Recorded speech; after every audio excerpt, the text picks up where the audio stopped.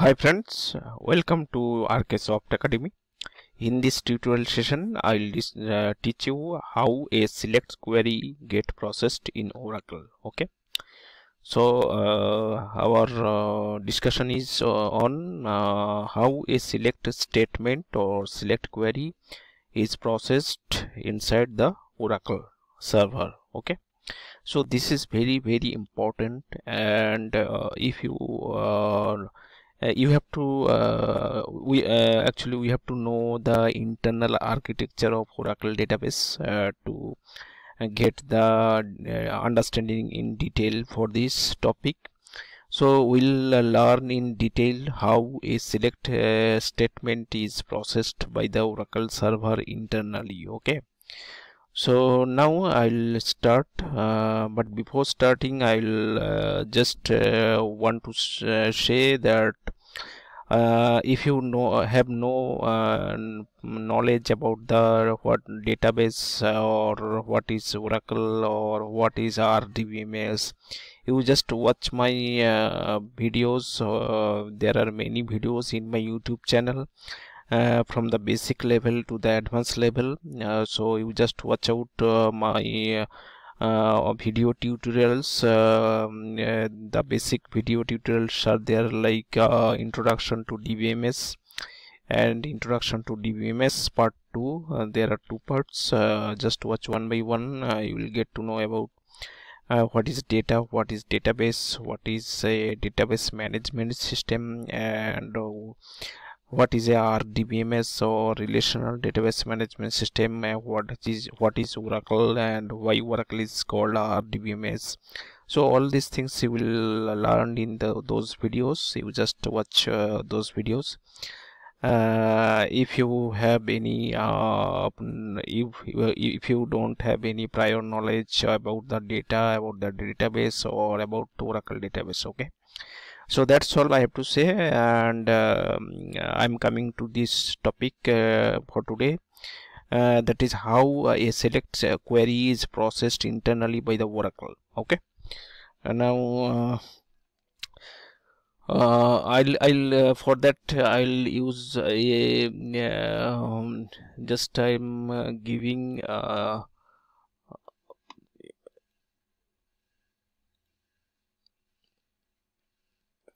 I have to draw a picture for that.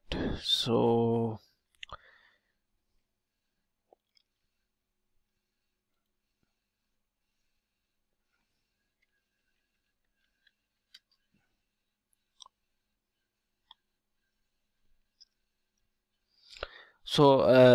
now let's now I have to so the Oracle is basically the Oracle database has 2 major component. One is the instance, and other is the database or data storage. Okay, so Oracle has 2 major components. One is Oracle database instance and Oracle database storage.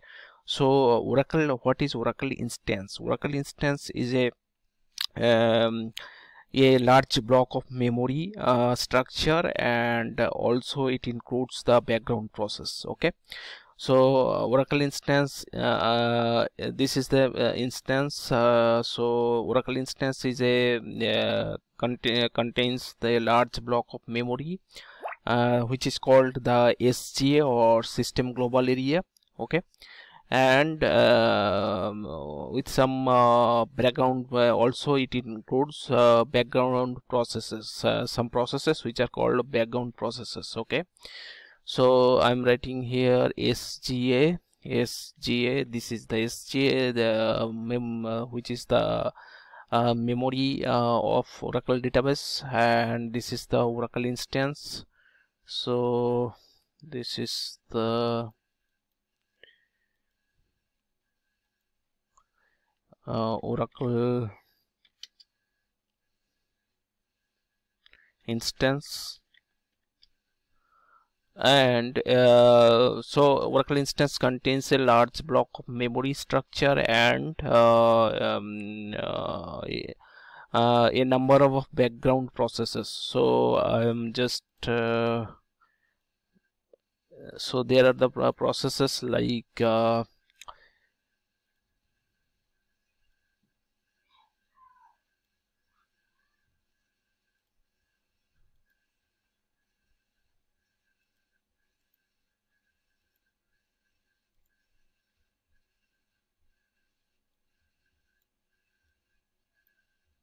So I'm making it easy, so I'm not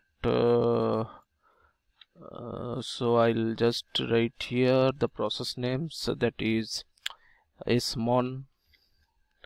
So next is pmon, and next is ckpt, next is dbwr,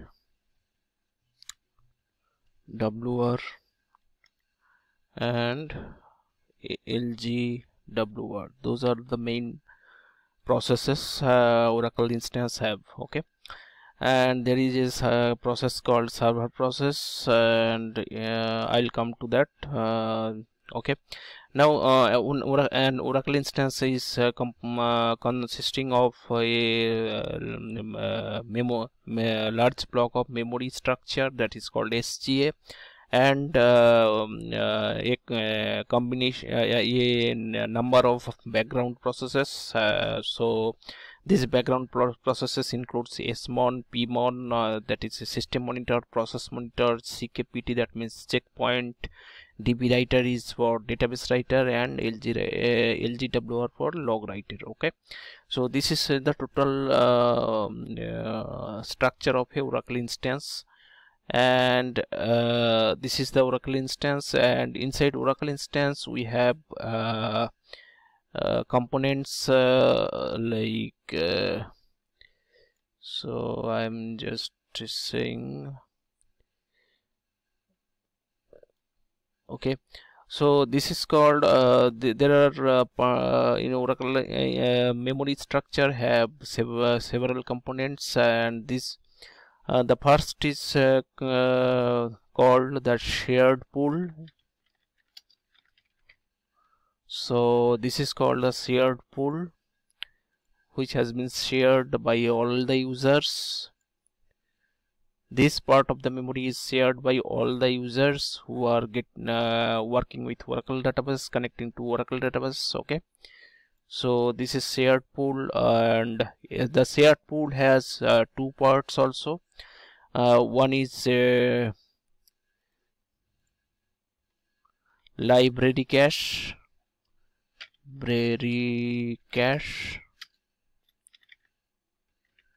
and the second part is data dictionary cache. Okay, data dictionary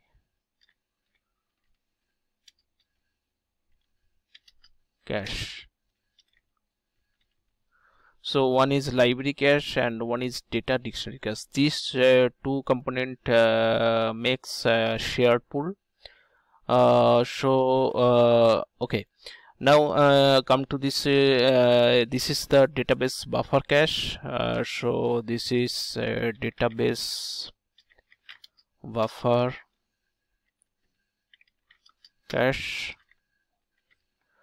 So this is the database buffer cache, and other components are like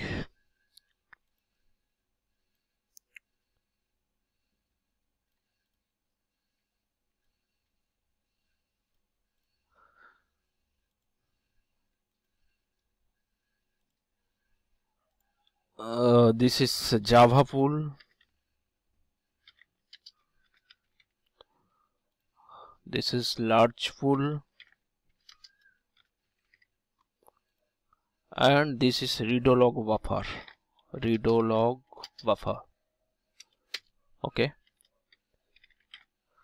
so the Oracle instance consisting of various components, which I have already shown you. And now I will discuss this is the complete structure of Oracle instance, which consisting of the large block of memory, which is called SGA or system global area, and a number of processes which are called background processes. Okay, so these are the background processes. I am just writing here background processes, BACKGROUND processes.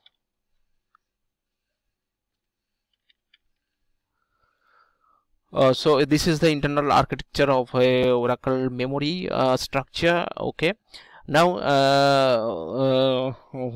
I'll show what this is the Oracle database instance, and I'll show you about that Oracle database storage. Okay, so now I'm showing the Oracle database storage here. So a Oracle database storage have several physical component or files. Like first one is data files. So these are data files. So this is data files, and next is control files.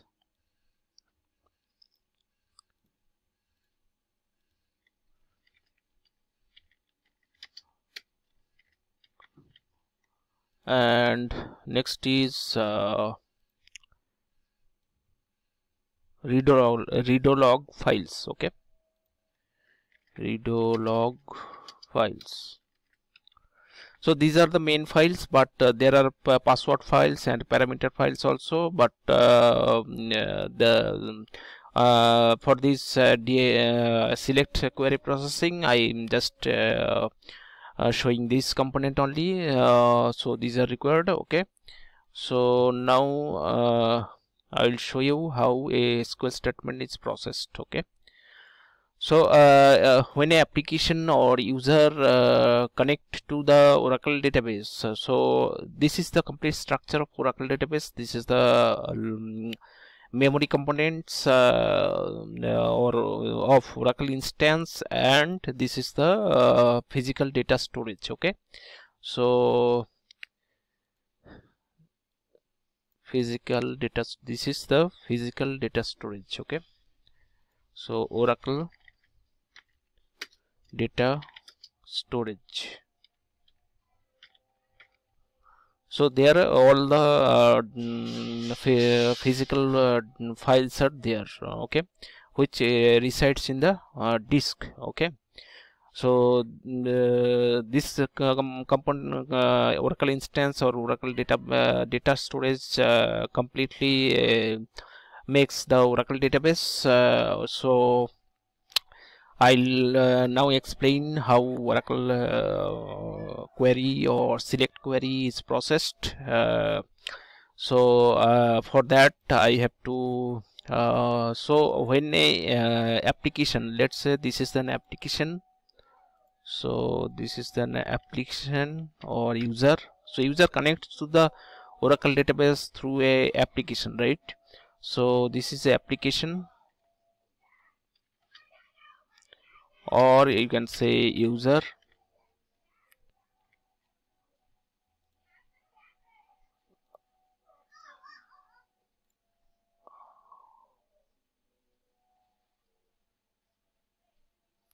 Okay,